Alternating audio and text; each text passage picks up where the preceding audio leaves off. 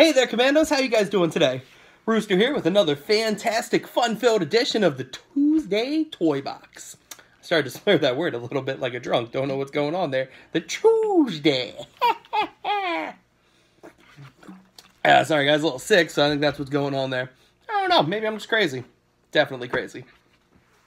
So, last week we looked at the Red Ranger helmet. That was pretty cool. Really enjoyed that one. This week, we're going to look at something that's a toy. Something that you'd be like, hey, I could get this for a child and give it to them, and they would really enjoy this, and they wouldn't just put it on a shelf and break it quickly, and I'd be sad.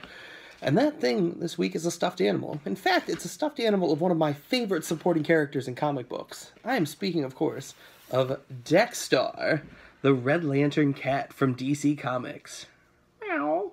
He's a good kitty. This is from the DC Superpets plush line. This guy comes with, well, he doesn't come with, but you can get other ones in the line. Jumpa the kangaroo. You can get, God, who else is in there? Streaky the cat, Crypto the super dog. I think there's a bat cow. I think there's a Hoppy the rabbit. There's a whole bunch. Just all of the DC Superpets. They're coming out with their own line, or they already came out with. This is a couple years old now. And I saw this in Previews magazine a few years ago, and I was like, yes, that is going to go on my shelf. In fact, normally you see it up on the shelf right here next to Slash. Today, obviously, he is down and in my hands, and I'm playing with him because I just love this little guy. It's so fun. He's got that really annoyed look on his face.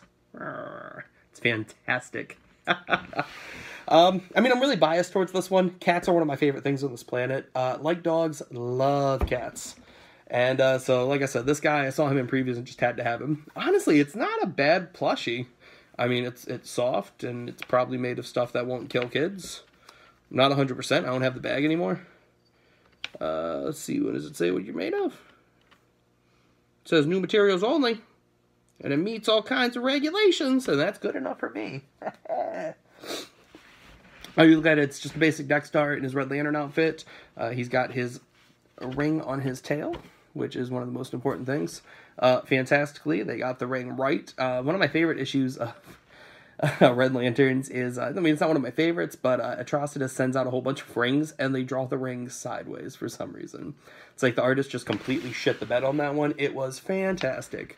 But yeah, no, this guy's nice. He's soft. He's cuddly. I'm sure in a few years, Parker will see this and just be like, ah, kitty, and he'll really want to play with this. And honestly, I'll probably let him because, I mean, I'd love to see my son playing with the Red Lantern stuff, because that's the best Lantern Corps.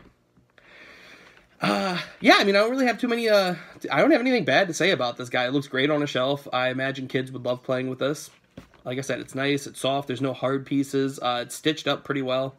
There's, I've had this, like I said, for at least a year. I want to say it came out last year, or 2 years ago, because it's 2018 now, so it would have come out in 2016. The line itself, when they came out, they were probably about $10-15 to get. I think this guy's a little harder to find now. I assume because he's so awesome, that would be why he's hard to find. A quick Amazon and eBay search before I did this video had him selling for like $100. I'm 100% that you could find this at some comic shops cheaper than that, because it's a stuffed animal, guys. It's awesome. It's not $100 awesome piece of collection, unless you're like, I need that Red Lantern. In which case, go buy the Bleed statue. It's the CoverGirl line, and it is awesome and well worth the $100 that you will pay for it. Yeah, there's no stuffed animal that I can think of that'd be like, $100, I need that. But yeah, it's pretty cool. Like I said, color's nice, it's different colors, stitching's really decent on it, no hard parts, like I said, nothing that would hurt a child. Right now, I mean, if it wasn't for the fact you shouldn't give a 2-month-old stuffed animals, I'd be like, hey, Parker, sleep with this guy.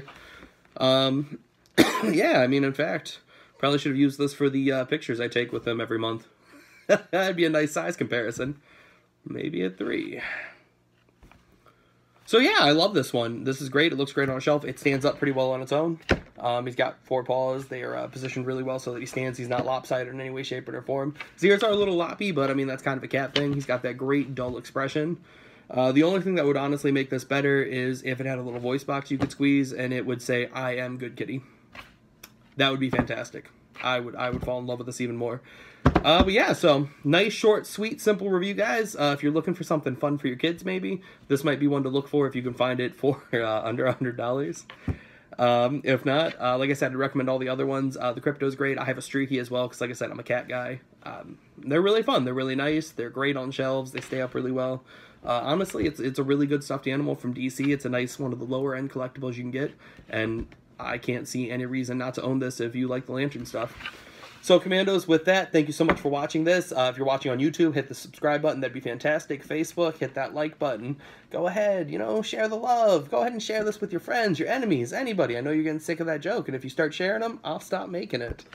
So thank you so much, guys. We're doing fantastic. It's still great to be back. Week 3 is going really well, and I can't wait to bring some more content for you guys.